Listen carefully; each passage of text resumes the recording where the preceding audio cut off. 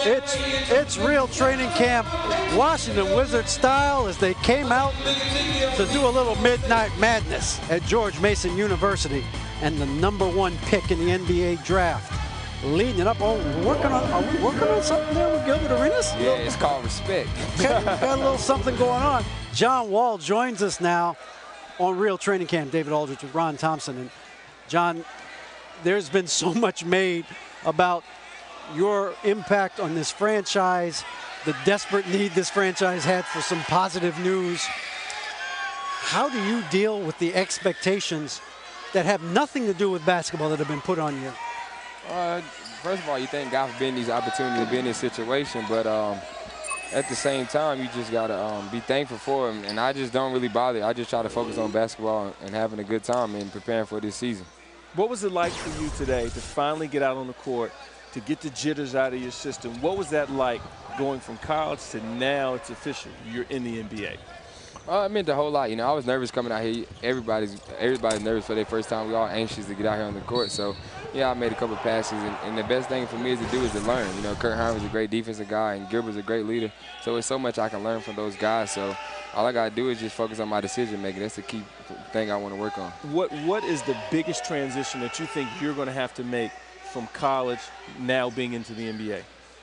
Defensive-wise, you know how teams are going to guard me. I know they're all going to go on the screens, and I have to be able to knock that shot down, but I can't get shot happy and force myself to shoot it. But if guys are going to go in, I have to have the confidence in myself to make it. And my decision-making, that was one thing I had in college. You know, I was forced to try to make a spectacular play when I could have made the easy play. So that's the main thing I got to really work on.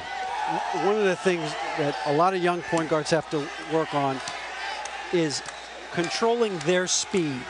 Obviously, you can get from point A to point B as quick as anybody, but sometimes in the league you can go too fast. What have you learned so far about using that speed at the right time, but then also knowing when to pull back? It's great. This summer working out, Coach Strickland and Coach Sam Vassell and Coach Flip Saunders really taught me, you know, this game is going to be fast. It's faster than college, but at the same time, you got to learn how to change speed. So I'm learning as much as I can. You know, I don't have to go full speed every time. I can slow it up and then burst into my speed. And you look at guys like Derrick Rose and Rajon Rondo, those are perfect guys that does it at great speed. You know, Derrick Rose look like he's cruising, and then all of a second he's gone. So I'm learning as much as I can from those guys. Even though I'm on this NBA level, it's so much I can learn from other players, and that's the best thing I can do.